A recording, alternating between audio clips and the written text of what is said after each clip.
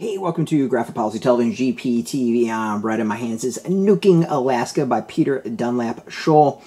This is a really interesting graphic novel published by Graphic Mundi. Not what I expected, but still pretty awesome. So Nuking Alaska is about Alaska during the Cold War.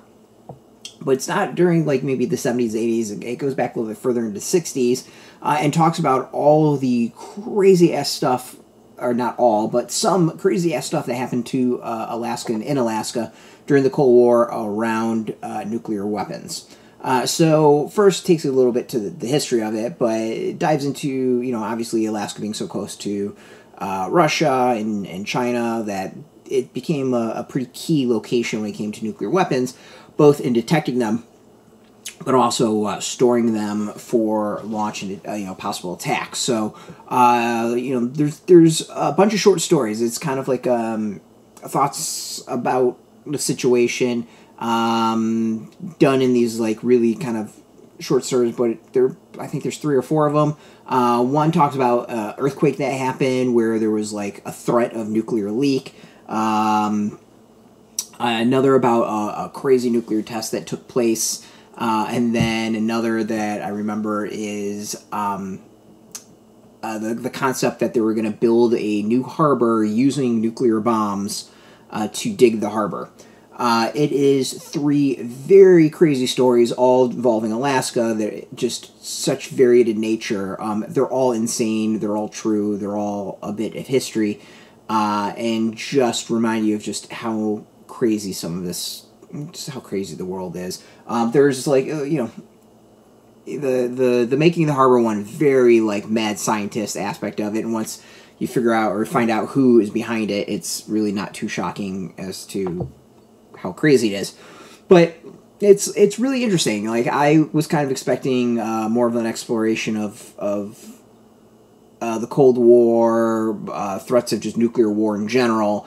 And there's a little bit of that, but it's more of just like hey, here's just the stupidity that went on in Alaska involving nuclear weapons. So yeah, it's entertaining. It's definitely interesting.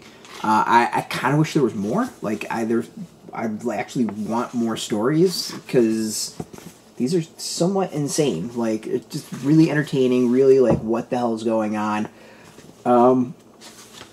It opens up a little bit about with the history of nuclear weapons, and but it quickly goes into just kind of Alaska and as a whole, and like why it really was kind of a big deal when it comes to nuclear weapons and potentially nuclear war.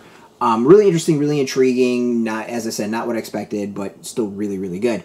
You can go get this out now in shops. We got a link beneath this video. Put in your zip code. It'll tell if a shop's near you. No shop, no problem. We do have some links where you can purchase your own. There'll be affiliate links, so we do get a small percentage by doing that. You'll support our site, so thank you.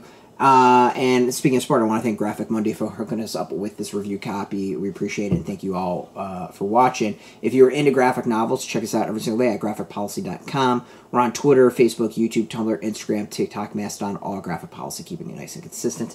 Until next time, keep reading those comics, and keep it geeky.